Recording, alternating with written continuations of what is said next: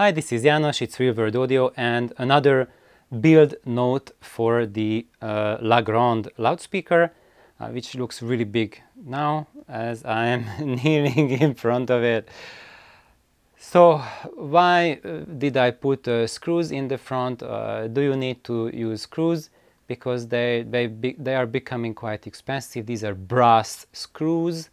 If you build it, be absolutely 100% sure that you are using brass and you are not using metallic screws. It makes a very noticeable difference in tonality, and when you have like mid-range issues, or it sounds harsh or metallic or fatiguing, then those metal screws are very much the big portion of making that are responsible for that bad sound. So actually right now for me I have to admit that these top 3 screws and those screws there, those are regular screws. I did not have brass screws of sufficient length, because these are just 1-inch long brass screws that are holding the front. So 1/2-inch panel and then 1/2 inch goes in, but this I put in a longer one because this is a 1.2 millimeter thick front panel, but the top is 20 millimeters thick. So 1/2 inch versus 3/4 of an inch. So for 3/4 of an inch, a 1-inch long screw is not enough.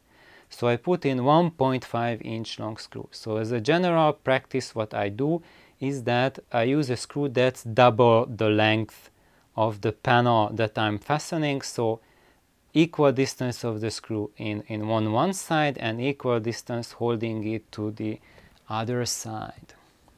And an equal distance from Machi. Look at her. Belly rub. The obligatory belly rub. Look, she's a very long cat. She's a big kitten.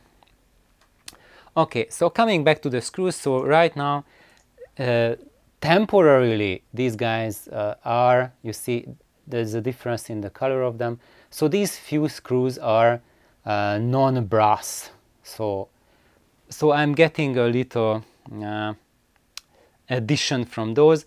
I have already ordered those screws. I'm not going to get them from City Mail because they are like $2 each for each screw. And I'm not getting 24 screws for, you know, price of gold.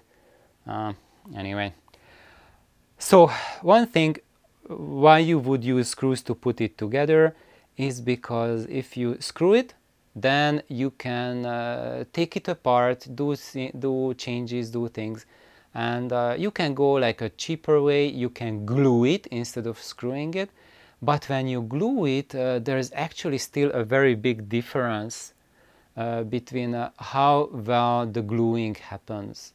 So you use wood glue for it to glue, and you need to clamp the parts together. So basically then, instead of spending like $20 on the screws, you need to spend maybe hundreds of dollars for getting those giant clamps to be able to clamp together the front baffle to the sides, or to clamp the panels together. And why is that? Because when you use wood glue to glue wood panels together, the quality of the glue depends on the pressure applied when it's being glued together, and you need to apply as much pressure as possible. And of course you can do it with minimal pressure, so you can just lay the thing down like belly up, and then put a weight on it. That will work to a degree. It won't be as nice, and it will be a very weak joint.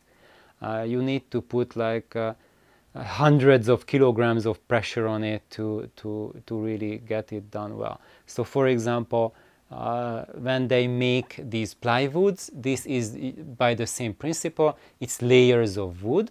That's what plywood is, and one layer the grain is going this way, the next layer the grain is going that way, this way, that way. So basically the plywood is layers, fine layers of wood with altered grain orientation running, and they are glued together at very high pressure. So they are putting tons of pressure to glue them together, and that's what you need for optimal results. And it's just very, very hard to do with minimal tooling. So if you want to save money on it, then actually you just using glue, then you will need those mega expensive, huge, giant clamps to clamp it together. And as we do not have those kind of things, then it's not an option. If you have a woodwork shop, yes, go for it, but then you won't be able to change it. So this way, even at home, you can do a high quality panel mounting, and that's it. So thank you guys for watching this video. Please like, subscribe.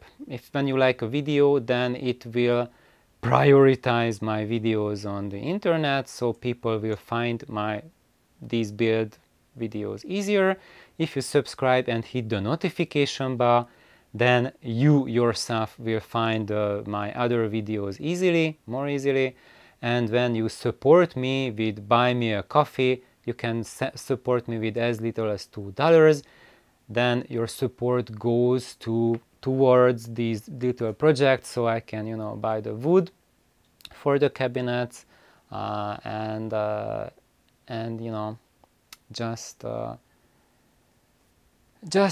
little support, give and take, that kind of thing, and keeping things in balance. So have a wonderful day. Now I'm stopping and going to work. Have an amazing day, and if you are going to work, cheers, I feel for you. Bye bye.